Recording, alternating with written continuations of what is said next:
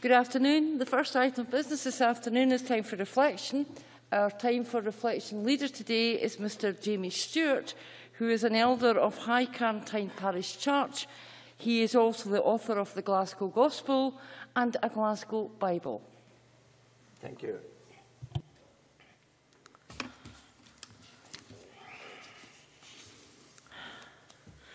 Presiding Officer, members of the Scottish Parliament, I thank you for this opportunity to address you this afternoon.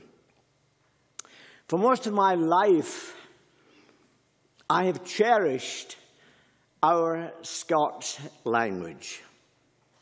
I believe it has power and eloquence.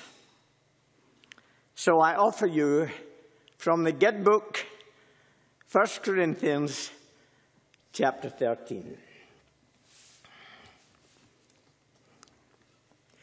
I may speak with the tongues of men and even of angels, but if I have no love in my heart, I'm just a noisy gong or a clanging cymbal.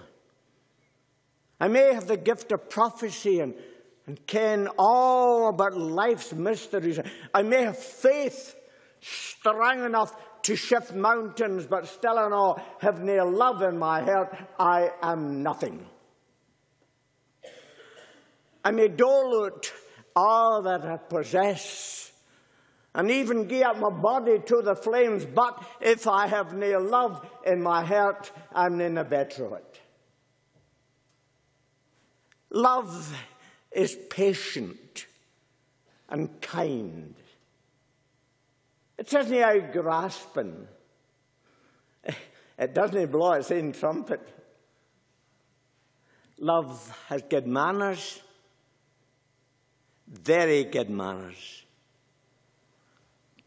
Love doesn't gloat our other folks' sins, but rejoices with the truth. Love kens nae limit to its endurance, nae end to its trust, nae fade no its hope. It will exist for all eternity. Love will not fail. Do we have prophets? Their day will be ours. Are we carried the wall with tongues? They will cease. Is there knowledge? It will vanish away. For we can now in part, and we prophesy in part, but when perfection comes, the partial will finish. When I was a bairn, I had the speech of a bairn, the mind of a bairn, and the thoughts of a bairn, but now that I'm grown to manhood, I've put away all bairn-like things. For just now, we can see and hear just a wee bit about God.